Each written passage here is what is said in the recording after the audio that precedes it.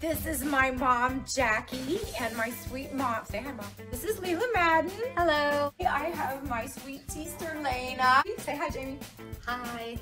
This week, we have my fellow Misty. Misty with an I. Misty number 2.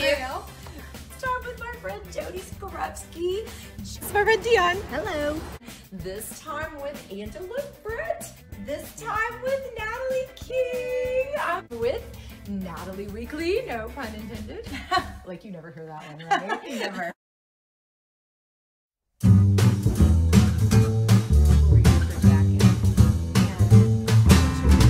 Misty Ann's closet reboot. She's getting organized. Misty Ann's closet reboot.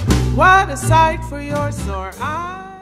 Hi there, I'm Misty Ann, back in my closet, week 23. So yes, as you saw in the pre-bumper, I have over the past 22 weeks had several wonderful stylists and friends with great fashion sense in my closet helping me put together my wardrobe, and I've also been to a couple of theirs to return the favor. So what I want to do in this video is, as I'm planning my wardrobe for next week, use my top 5 or 6 things that I have learned from all the great stylists and my friends over the past several weeks. So the first outfit that I want to show you, I'm actually not going to wear next week because I just recently wore it.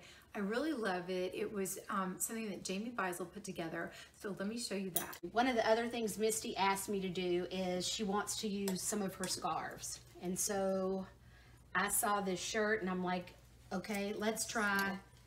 When I showed it to her, I said, let's try this shirt with these pants. And she said, really? And I said, yes, really. So then she put the pants on, tucked the shirt in, and then I'd already grabbed the scarf, and then with the scarf, she ties it around her waist, and then we're gonna clasp it with the pin. Okay, as I mentioned, I loved that outfit that Jame put together, and I did recently wear a variation of it, so it's not gonna be worn next week, but one of the things, you know, I wanted to make sure you got to see this pinstripe up close. That's one of the things I've always loved about this blouse, and I was challenged to find places to wear it before, so I was really excited when Jame put that together. One thing that I was a little uncomfortable about with the outfit though is with these pants, the front band, as you can see, is nice and plain, but on the back they're actually an elastic waistband, and that's actually kind of exposed. And that I was a little uncomfortable with the outfit. So what I did to help with that when I did wear it again was just to put it with a simple cardigan. And then that covered that back band, and I felt a lot more comfortable with it. I think I would have preferred a navy cardigan, so I think that's another hole in my wardrobe. Navy blazer. I can't believe I don't own a navy blazer. I no longer own a navy suit. Back in the 80s, navy was the black, so you had to have a navy suit. Anyway, don't have one right now, so big hole in my wardrobe. This, I did think color-wise, it blended nicely with this beautiful sarong that Jame used. So that worked. And again, just to show you close up, because I don't know if we did last time, I just bumped my head. I love this bracelet. I actually just picked this up at the airport one time when I was on a business trip and realized I'd forgotten to bring any jewelry. And then this pretty little earrings, these were that I picked up in Montreal, and then again with my blue suede shoe. So that was how I compensated for that. And again, great outfit. I really loved it. So for the next outfit, Jody Skorupski had put together something for me with a scarf as a blouse. So let me show you that clip. So we have this scarf, and so really this is just a camisole under here, but you're not going to see it. Nope. Because we're doing the scarf. Yes. Yeah. What you're gonna do is, you're gonna take it and fold it on the diagonal, so you have sort of that handkerchief shape. The point is going to go in the back, and then you have the tail ends here that we tuck in. You're going to sort of open it up underneath and then tuck this into your pants. So it looks like that's your blouse. And okay, I loved that outfit. I love that scarf. I felt like it was a little bit more in that summer space, although this season, especially since it's going to be 81 day next week, I'm sure I could still wear it. But what I really wanted to do instead was try to take Jody's idea and duplicate it with another scarf, since I do have a lot of scarves that I don't wear that often. So this is my scarf box over here, as you can see, and I started to look in here. And the first one that I was kind of drawn to was this scarf here. Let me pull a little bit closer so you can sort of see the color and the pattern in there. I've always loved this. I wore it a lot in the 90s, but it's not quite long enough that I would really be able to effectively tuck it in and then not wide enough. So that one didn't quite work for that purpose.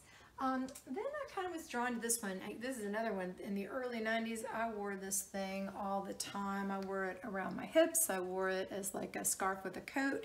These colors tend to be good colors for me. They're sort of good fall colors. But it does have this paisley pattern in it. And I felt like that dated it a little bit. I could be all wrong. If you have an opinion about that, feel free to let me know in the comments. But I wasn't quite comfortable with that. And then I came to this scarf, which I've always loved, rarely wear. It seems like somebody did use this for me sometime in the last 23 weeks. But so if you look at this one, it actually does have a little bit of a paisley pattern to it too. But it also has this nice floral pattern. And as I was looking at it, I thought, gosh, that green that's in there actually works with the green pants that I just had, that Jody had paired with the blue and white top. So, I thought, yeah, that works with that. And then I noticed there's a lot of navy in here, and I thought, oh gosh, it's another time where I wish I had a navy blazer or a navy cardigan. But it also has a lot of the pink.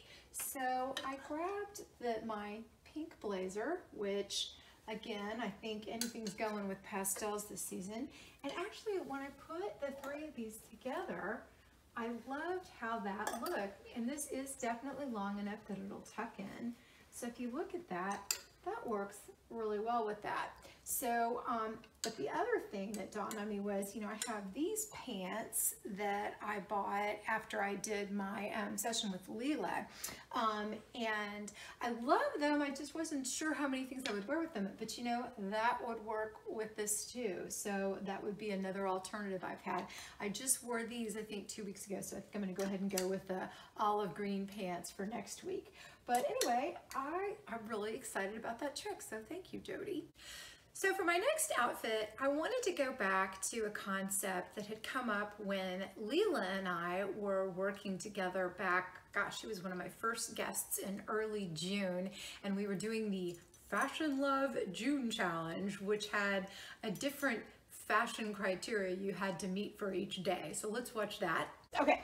So what was Thursday is our accessory day. That's right. So we started with this necklace. Okay, we tried to start with a piece of clothing and that did not work. Okay, so we decided that for accessory day Thursday that we would pick a piece of jewelry and build the outfit around it. So we started with this lovely necklace, which comes from Russia, and we built an outfit around the necklace. So if you guys haven't done this, I highly encourage you to try it. This was so much fun.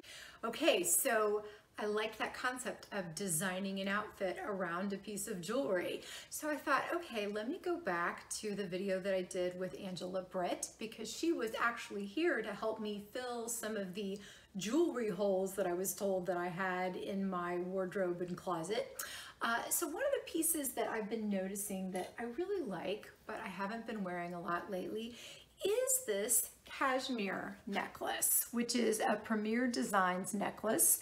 I had gotten it from Britt at a party hosted by my friend Julie McGuire, and this is also the one that I had given away a couple of times. So I thought, but I've been challenged trying to find the right outfit for it, and Angela did style it with something. So let's look at the one she styled it with. Okay, so this is the fourth outfit. Now you kind of pulled this together when I was in the other room. So tell me where you were. Okay, so neutral on neutral is a great look for spring and then moving into fall. That's going to be a really big trend, is neutral on neutral. And so we took kind of this taupey, you know, blazer, and then we paired it with kind of these are kind of a, what color would you call it? Maybe? Caramel, that's a great color for that. And so these are the same tone, okay? So we paired those together, and again, what pulled it all together was her jewelry, okay? And so let's talk about that. So you tell them what this is and what you're doing with that. Okay, so this is part of one of these other necklaces that's on here, and this is the one that I gave away, gosh, weeks and weeks ago. Cashmere is what it's called. So it's a premier design piece. So normally, so this comes with that other piece. It's just kind of like a little shorter piece, but so for this one outfit, you had me make it as a bracelet. I did. Because it hung just a little bit too long. You want, here's another tip for you. You want your necklace, the bottom of your necklace, to fall 2 to 3 fingertips above or below wherever your shirt and your skin meet, okay? So that was a little bit too low, and so it's falling into her neckline. And so she's gonna wear that as a bracelet. And then what we did is we paired this. So chokers are still super on trend. And you can create a choker look with a longer necklace by doing that high-low look. And then we took the other piece to that cashmere and we just layered those together. Okay, for this outfit, I ended up taking a little style journey. Outfit that Angela put together, but I think I'm going to try it with a pair of crop pants and a different pair of shoes. But I also want to do a different jacket because I just wore this one, so how about this sweater instead and back to the other pants? But I think this pinstripe shirt would work better, but now the necklace is too much. So I think I'm going to just go with this navy instead. But I don't like it with this sweater, but at least I can put the necklace back. How about I try it with this white sweater, and now I can do the other pants and I can belt it. The only thing is this white sweater looks a little too seasonal, so how about I go with Joe Shaw? But now I think I need the navy blue shoes, and I think the other necklace is too much. And there you have it, the finished product. It only took like, what, 15 iterations? Look, sometimes perfection takes a little time. The next outfit that I really liked that I wanted to reuse was one that Natalie Weekly had put together. Let's take a look at that one. Okay, this is surprising. I love it though. Okay, so we went with simple basic pairings. Here is a trick when you are trying to make sure that your outfit looks complete. If for some reason it looks simple, you can add just making sure that you have all 3 colors, that you have an odd number of colors. In this case, we're using 3. We've got the cream, we've got the brown, and we've got the blue. And this may look just kind of standard. It looks so good on her. And then to keep it interesting, because when we first, when we first paired it, we had just the jacket by itself. I should have hung those there. That's okay. That's okay. I'm going to put them, yes, I can just show them closer. Perfect. But so when we first paired it, we had just the jacket and the skirt. Cute. Well, we did the jacket buttoned. Cute, but it ended up looking a bit choppy. And typically when you are pairing solids together, you don't really want to chop yourself in half. You want to chop yourself into thirds. So we put on this belt, which brought in some of the navy, instantly brought her into proportion and looks so good. I loved that outfit. One of my favorite things about that outfit was these earrings, which I showed, that I got in Cuero. One of the things that I noticed about them, I was a little uncomfortable when I thought that outfit was perfect when I wore it. I wasn't completely comfortable with wearing a short skirt right now. I've kind of lost any hint of a tan, and it's still kind of too warm in Houston to wear tights. So I thought I'd kind of maybe like to switch it up and do it with a slim pair of pants instead of a pencil skirt. But I just wore my navy pants last week. So I decided to switch out, instead of navy, pairing the camel color with black. And I did have another black skinny belt. I have my black pencil pants that are pretty form-fitting. And I noticed that in these earrings, there is also black as well as that gunmetal blue. So it still works. And then for the shoes, I did pull out my Ivanka Trunk nude pumps, which I think will work perfect with this. So very excited to reuse that look. Thank you, Natalie. Okay, so for my 4th outfit, I am feeling a little bit of that post-Halloween bloat. So I thought I would go back to the video that I did with Natalie King, where we did a whole week of outfits that are flattering when maybe you've put on a a couple of pounds or just feeling a little bit bloated. So let's see what she had to say about that. This was the Rent the Runway blouse we started with. And again, I think maybe one of the reasons this worked was because this ties like above the waist, and then you sort of almost, is this like a peplum, would you say? Yeah, absolutely. And it's another really great idea for the bloating is like that one was a faux wrap with the ruching. This is a true wrap.